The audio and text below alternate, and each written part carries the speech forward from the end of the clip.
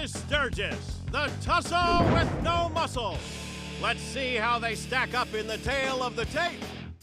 In the wireframe glasses, the Eureka from Topeka, Grant Linkletter. IQ 159, papers published 272, bedtime 8:30.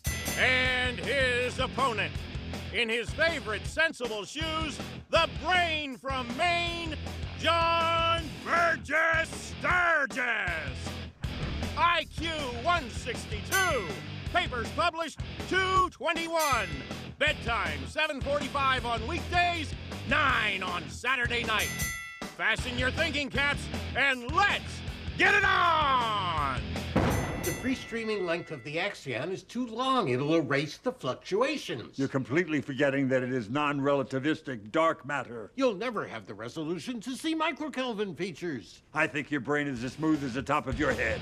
Low blow, Grant. He's right, gentlemen. Let's keep it to science. You'll never have the resolution to see microkelvin features. What's this formula? This wasn't here yesterday. Dr. Linkletter added it after you left. Was he trying to be funny? He was giggling at your feeble-minded math, his words. He's trying to approximate the cosmic background radiation by setting it at 1 Rydberg over Z, and my math is feeble-minded? What do you think you're doing?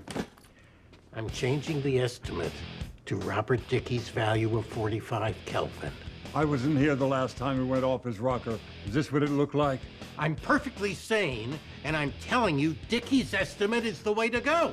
And I'm telling you we need to use 1 Rydberg over Z, and that is final. Oh, is it?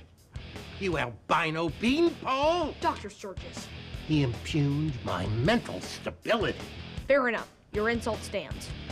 Thank you, beanpole.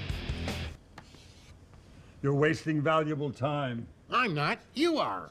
Gentlemen, if we could please keep this train on the tracks. We'll be on track if we follow my plan, so I'm afraid I'm going to have to insist. Insist? You're not the alpha dog around here. I agree.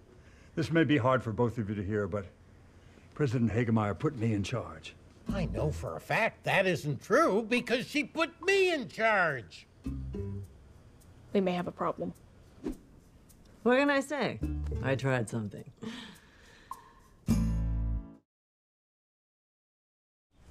So you really thought you could tell us we were all in charge and we wouldn't figure it out?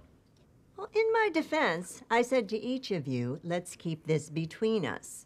And I'm a little disappointed that you broke my trust. That is true. We're sorry. Don't apologize for that. We were being manipulated. You were the one who blabbed first. That's because you kept slowing us down with your outmoded ideas. Gentlemen, if we could just follow my plan to... No. Well, I hope that you're starting to see the challenge I face putting any of you in charge. You're right, we're sorry. Stop that. Sorry.